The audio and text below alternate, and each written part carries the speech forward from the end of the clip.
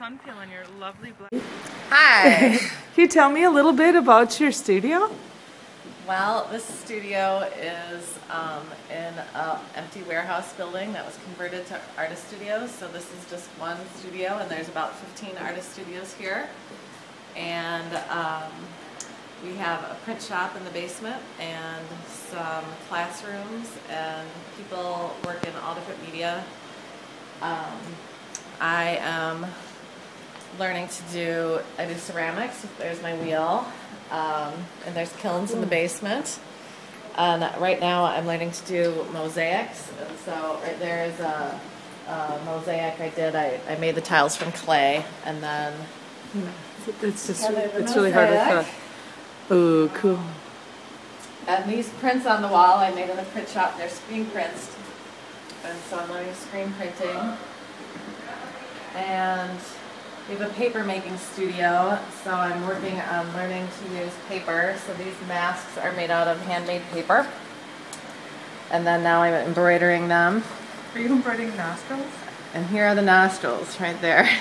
They were very funny to embroider nostrils, indeed. How did you make them? I made them, first I made a mask out of clay, which is right here. Okay, let me see. Cool. And then I covered it with saran wrap, and then I mixed the paper pulp and put it over the top and let it dry.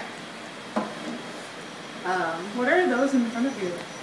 These are my paper nests that we have to do an exhibit about something with us using paper. So this is what I want to use. And they are, I thought paper is very light and fragile, and it reminds me of nests and that are very temporary. And so here are the nests, and here are those rocks from Door County on the beach that we saw in Washington Island. Inside of them. I'm sorry. Look at, there's a butterfly. There's a butterfly in that one. And so here are all my glazes and my glazed tiles. That's cool. So that's how you know what colors to choose? Yeah. And then I'm starting to do sculpture. So here are my two latest weird sculptures. This one was, I was thinking about doing a series of sculpture dealing with the roles of women. And just... Does that say try my pie? Yes. And so that's how far I've gotten with those. And then I paint, and this is I like your this is my self-portrait that I did recently, because we're doing a little project with self-portraits, and that's my friend Tato. That reminds me of Van Gogh's Postman. Have you seen that? I don't know, maybe. You should show Jesse so you should stand next to your self-portrait. Like in the sunlight. Well, no, it's really hard to get it with sunlight, and you have to get on the side. There we go. Does it look like me? I don't know. Totally looks like you. That's cool. Do you know the artist Alice Neal? No. I've been into her lately, and I was trying to kind of do it in her style. This little dog over here, look at this. This is Nugget. This is, Stacy made this, and his head blew off in the kiln. But What's a kiln, Jesse? a kiln is like a big oven where you bake your pots at very high temperatures for many, many hours. Do you have any advice for somebody who wants to be an artist?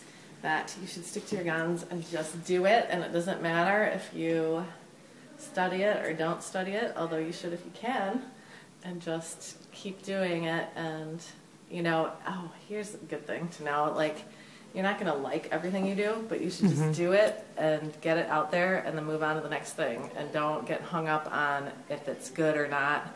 Just do it and just keep moving on to the next thing, and don't, you know, because somebody may like it. You may think it's ugly, and somebody may just love it. The next person may love it, and even if it does suck, you got to do some bad to get to the good. Hey, what did you do when you were in 4th grade? Like, what kind of art did you do? Do you remember, Ma? Jesse wrote a lot of poetry. Jesse's my oldest friend, Britta. And you painted, you did tie-dyes in the basement. It's probably later. But I probably painted. I think the first thing I did Did you draw? was paint. Did you do a lot of sketchbooks and stuff, or no?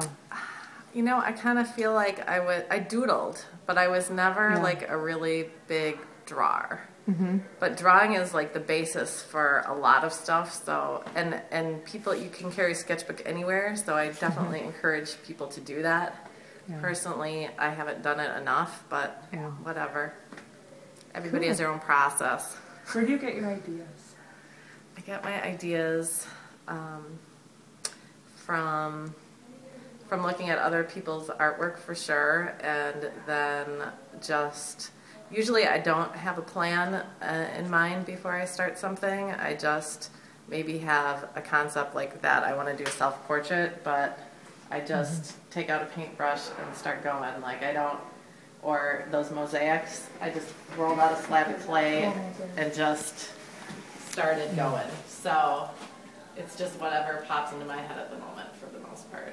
And I think that's a fine way to work, but I think a lot of established artists have plans before they start, and they plan to have a body of work. So like 5 mosaics that go together, 10 prints that go together. So that's kind of what I'm moving towards right now, is trying to develop more consistency in what I'm doing, but I'm kind of just all over the place, so it's really hard for me. That's why I sometimes think I'm too ADD with my artwork, because I'm just like, oh, I can't just... I think I also have this German thing going on too, which is like my own heritage, and I think it's so interesting how, like, why is that? I feel like there's something to the human genetics.